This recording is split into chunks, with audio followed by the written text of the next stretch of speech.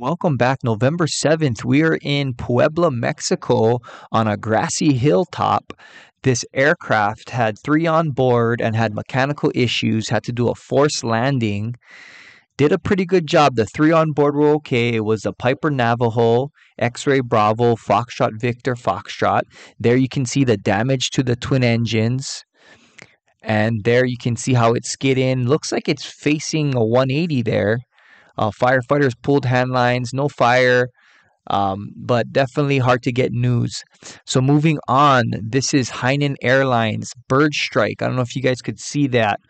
787 number 2 engine caused its surges to the aircraft on initial climb. This is the aircraft, 787, and they had to do some go-arounds for 54 minutes in a holding pattern.